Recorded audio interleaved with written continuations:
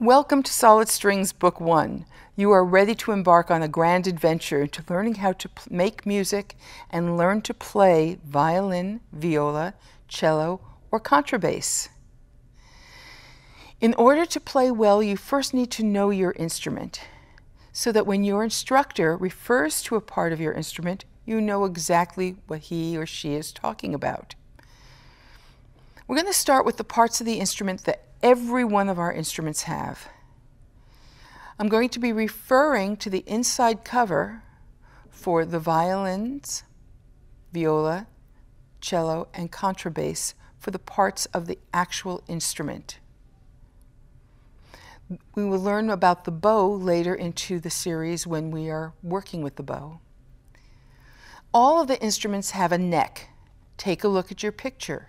Point to the neck.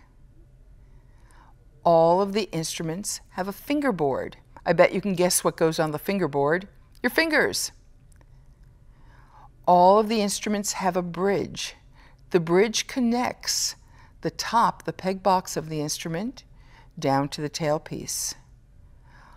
All of the instruments have F-holes. The F-holes are, if you take a look at it and kind of squint a little bit, you could see that they look like the letter F, but very fancy Fs.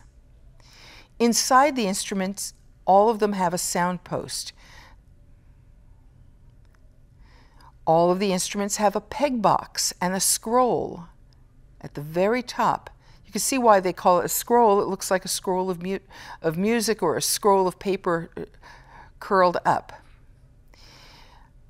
On the peg box, at the very bottom of the peg box, attaching that to the fingerboard, it's called the nut. Words that you're going to hear most frequently are the upper bout and lower bout. We also have the ribs, which is on the side. Just like on your own body, we have ribs, so does the instrument. We have a tailpiece, and on the tailpiece for the violins, violas, and cellos, we have fine tuners that connect to the strings. Now, the cello and the bass also have an end pin so that the height of the instrument can be adjusted. The contrabass also has a C bout, which is on top of the ribs, and a tuning mechanism that is attached to peg box. And the violin and the viola have a button at the very bottom of the instrument. You can see where the button is on the bottom, and it actually attaches instrument to the tailpiece, over the bridge, with the strings all the way up to the peg box.